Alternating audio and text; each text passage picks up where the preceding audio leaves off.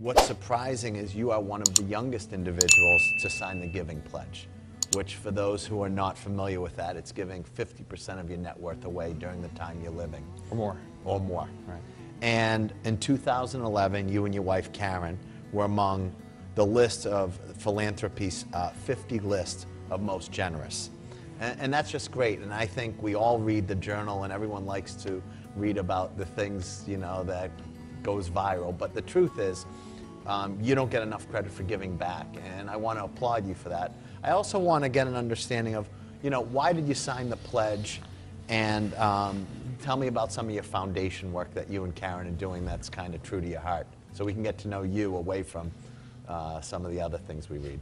Sure. So my dad was a very successful businessman. He's still active at 74 years old. And what's interesting about philanthropy is I don't think it's innate. I think it's learned. And my dad always pushed me on how important it was to be charitable. And so I had the benefit of someone who provided real leadership to me.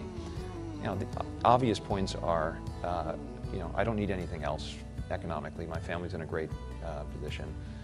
Financially, I'm financially independent. I don't have those kind of concerns. So the question is what to do with the resources, right? You can give them to the next generation, and they're, you know, a lot of times it doesn't work out very well, right? I benefited by knowing, my father said to me, Bill, you'll never inherit anything from me, probably ever, or unless you don't need the money. And so I didn't have to worry about that affecting my incentive structure. And I think that, you know, I grew up, you know, one of my closest friends was expecting to inherit a lot of money, and it affected his ability to, he was very talented, very smart, but he couldn't commit to anything and stick to it because he had too much optionality in a way.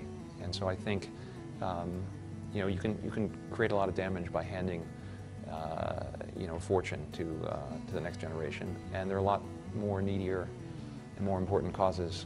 So give us a couple of the things that your foundation's involved with. So I'll give you who I think will get the Nobel Prize. 7, 8 years ago, a guy came to see me named Andrew Yoon, and he had just started something called the 1 Acre Fund. And the 1 Acre Fund, young guy, moved to Kenya. I don't know if he was there just on vacation or otherwise, and met all of these 1 acre farmers. These are women that support their families, and, you know, 9, 10 months of the year, they can feed their families based on what they can produce on the 1 acre that the government has given them. The other several months of the year, they basically, their kids starve, and they starve. And through teaching modern farming techniques, providing better seed technology, better fertilizer, he's able to increase their output by 3x. And they have a surplus. And he provides the seeds and the fertilizer and the consulting advice in exchange for half of the excess increase in output. And he takes that money and reinvests it in another farmer. We've invested a relatively tiny amount of money with him, and we're his biggest funder, $7 million. By the end of this year, he will have taken something approaching 100, I think over 100,000 of these 1 acre farmers from starvation to feeding their families to having an excess where they can send their kids to school. It's incredible. That's incredible. Okay? And you know, one of our members of our advisory board, you know, with this former CFO of McDonald's, Matt Paul, he's helped Andrew in thinking about franchising, how to build this system. And they're in Kenya now, and they're going into Burundi, and it's an incredible model.